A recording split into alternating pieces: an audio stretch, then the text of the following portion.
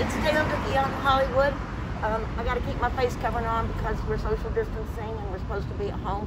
I came down to Vine Street, down the street from where I live, to Mr. Clarence Brown's star, which he has on the Hollywood Walk of Fame. He's here in front of the Capitol Records building.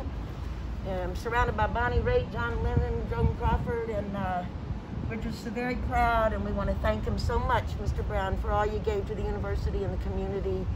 And you gave me my life through that facility, and we're most grateful.